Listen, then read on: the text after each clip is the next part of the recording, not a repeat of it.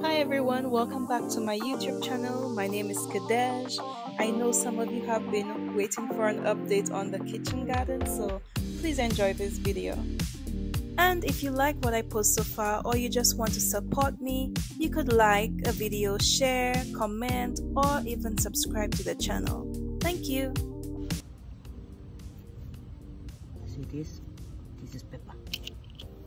I think that these ones are not. Should we leave that paper there? Yeah. Biodegradable. Look, there's a weed here. I'm not gonna do anything for now. Oh. Let them gain their own strength first. It's growing like almost like a vine, like on the ground, It's supposed along the ground. It's supposed to go down. Oh!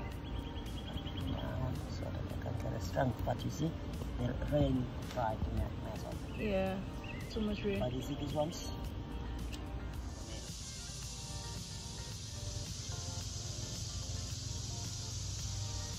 It's too much water too.